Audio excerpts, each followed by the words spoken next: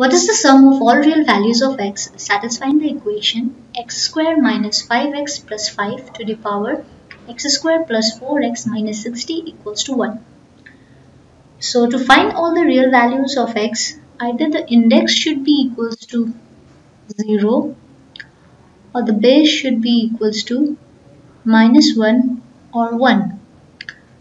So because any number to the power of 0 is equals to 1, and when the base is 1, 1 raised to any power would come out to be 1. And when the base is minus 1, we have to check for even powers such that it satisfies the equation. So let's take the first case when index is equals to 0. So we have x square plus 4x minus 60 is equals to 0. Now factorizing this equation, we have x square plus 10x minus 6x minus 60 is equals to 0, which comes out to be x plus 10 and x minus 6 is equals to 0. So the values of x come out to be x is equals to minus 10 and 6. Now let's take the second case. Case 2, when index is equals, when base equals to 1. So we have x square minus 5x plus 5 equals to 1, which implies x square minus 5x plus 4 is equals to 0. Factorizing, we get x minus 4 into x minus 1 equals to 0, which implies x equals to 4, 1. So we are left with the third case, which is when base equals to minus 1. Then we have x square minus 5x plus 5 equals to minus 1.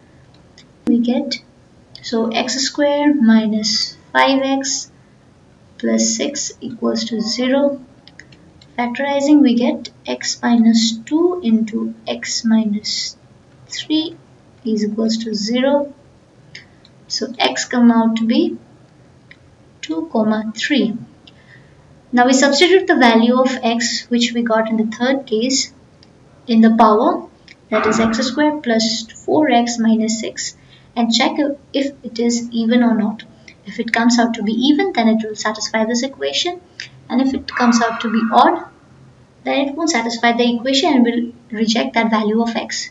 So when x is equals to 2, we have, when x equals to 2, we have index, that is x square plus 4x minus 60 is equals to 2 square plus 4 into 2 minus 60, which comes out to be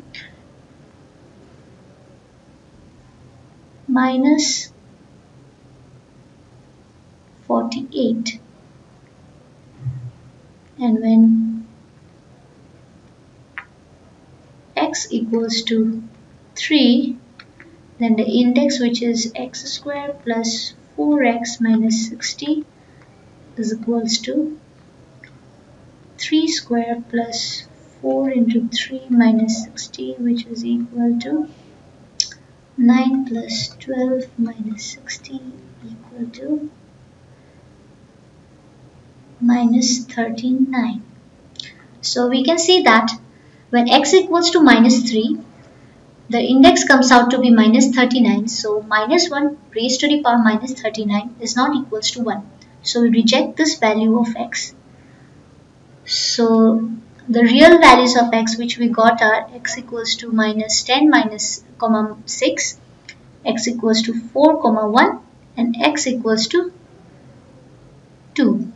So we add all these values to get minus 10 plus 6 plus 4 plus 1 plus 2, which comes out to be 3. So the sum of all real values of this equation comes out to be 3.